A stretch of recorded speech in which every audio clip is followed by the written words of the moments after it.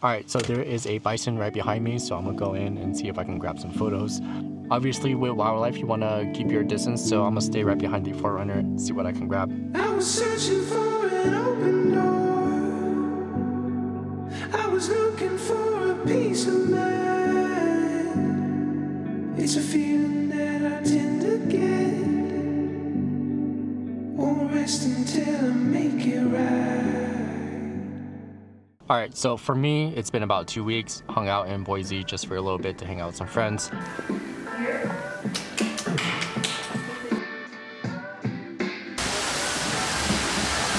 Now I'm back on the road. I'm just about an hour away from Twin Falls, Idaho. And the plan for today is to head towards the Grand Tetons and find some camp around the area.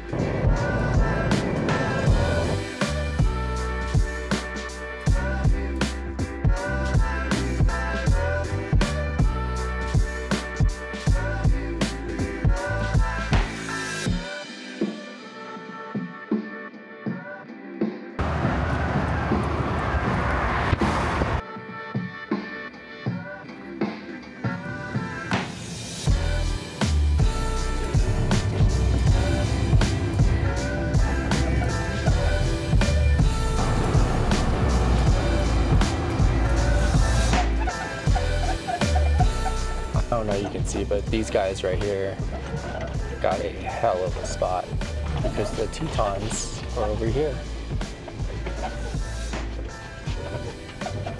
And then there's another spot over here, but there's a tent propped up, so not looking good for tonight's campsites. Alright, so my primary plan has failed. I wanted to wake up really early and try to secure a campsite, and looks like everything is all taken, which is kind of surprising because it's a Tuesday morning. But anyways, going to hang out at one of the viewpoints, and then later on in the day try to grab another campsite that's down the road.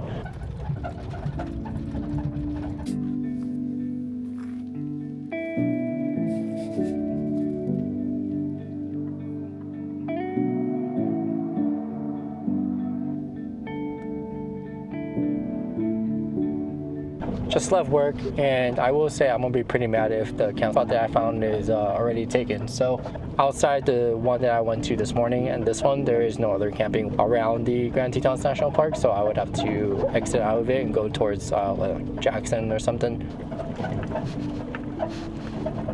So I am driving up this really rocky road, and then to be honest with you, it's not looking so good so far.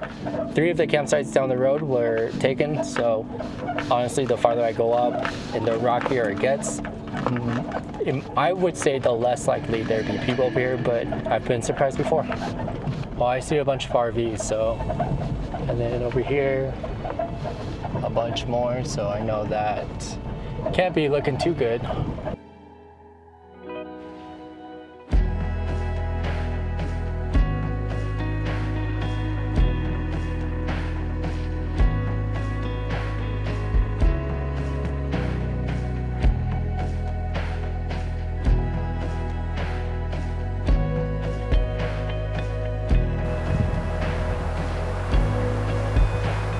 There's a spot, there's a spot, there's a spot, and all around here, and then there's 2 or 3 more, and then there's me.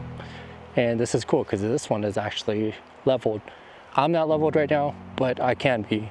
And you get the Tetons in the background, minus this little power line, but I'm sold on this one. Looks like sun is already setting too. It makes sense to just stay here. My only worry is that if it starts to rain, which looks like it might, it will be a challenge because coming up here was a climb, so going down is just gonna be all mud. Yeah, I think I'm gonna call it. This is gonna be camp for tonight, so I will see you guys tomorrow morning. Hopefully I wake up to catch sunrise. See, next morning, as you can tell, sunrise was not so much of a sunrise. It's actually still pretty gloomy. There was a storm that rolled in last night. I saw a bunch of lightning, heard a bunch of thunder. What I think I'm gonna do today is start to make my way up to Yellowstone, because then from Yellowstone, tour around all of that, then come back down, think I'll have a second chance of getting some sunrise shots and sunset shots down here once I head back. So yeah, just gonna slowly head my way back up, and then I'll see you guys out there. It's so crazy on how much cloud has rolled in, because right in front of me should be the mountain ranges of the Tetons. I am currently right here, and if I were to plan to make my way up to Yellowstone, I'm gonna need to get gas. Looks like there's a handful of spots I can get gas. Here's service gas. I may make my way all the way up to Sinclair.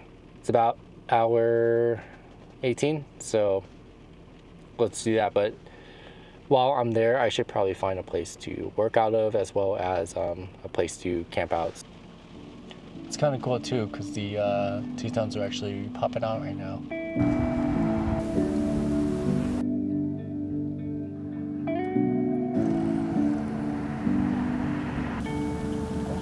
If you guys ever come to Grand Tetons, this is Oxbow Bend.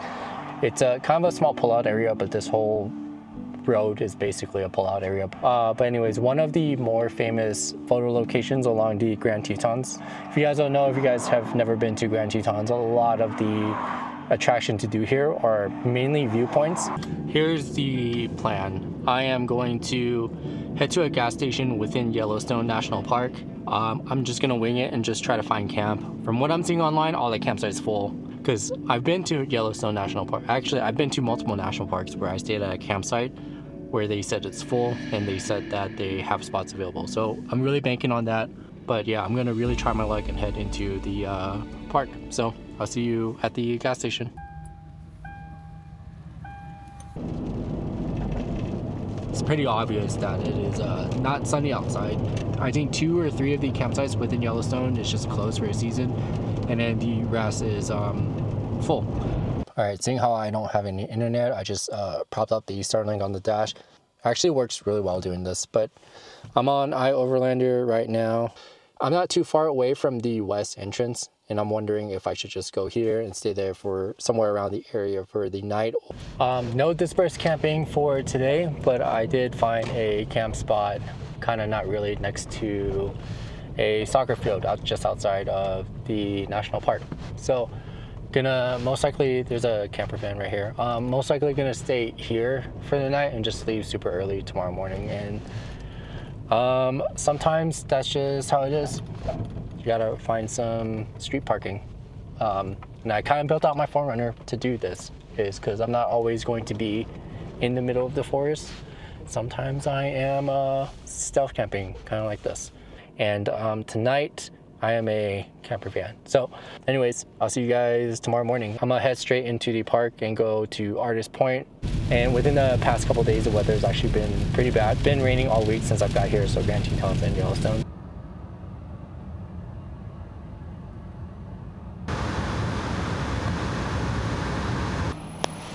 Hey. Do you already have a map and guide? I do. All right, have a good day. You too. Thank you.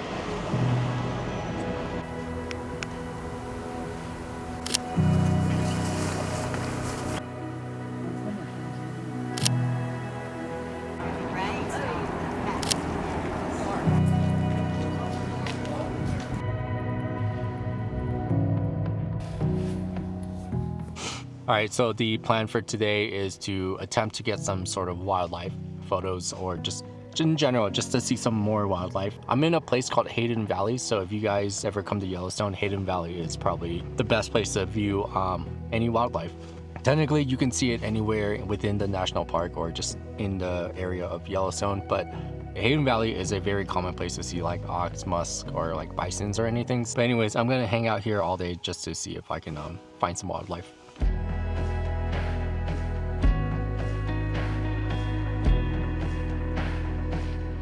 All right, so there is a bison right behind me, so I'm gonna go in and see if I can grab some photos. Obviously, with wildlife, you wanna keep your distance, so I'm gonna stay right behind the 4Runner, see what I can grab.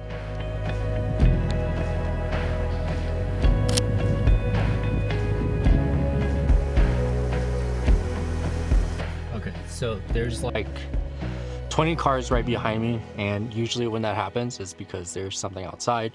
I go in, turn around, and it looks like there's a giant elk outside. So I'm gonna go and see what I can grab. I got the telephoto lens going, so let me see what I can get.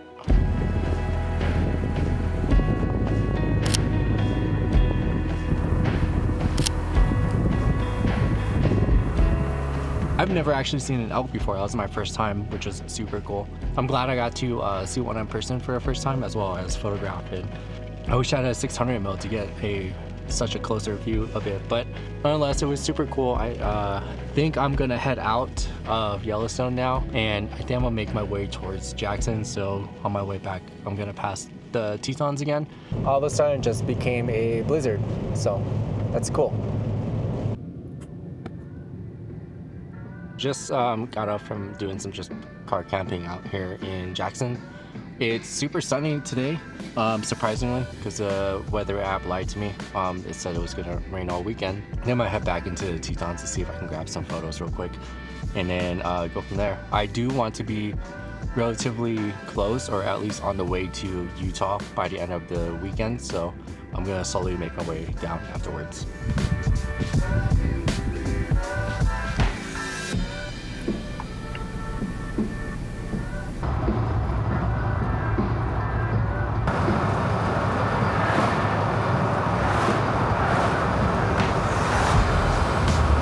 Well, I'm finally getting the sunset that I've been chasing for, so going to head back to a place called Drawbackers Landing. I was over here a couple days ago, but it was a storm then, and now it's sunset. So I'm gonna hang out here and see what I can grab for photos.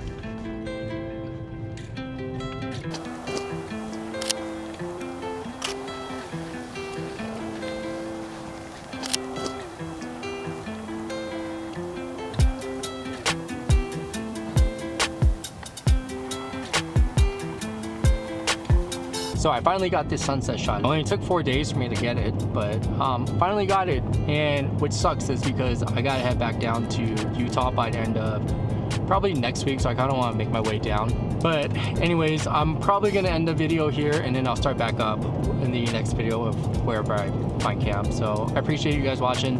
All right, take care guys.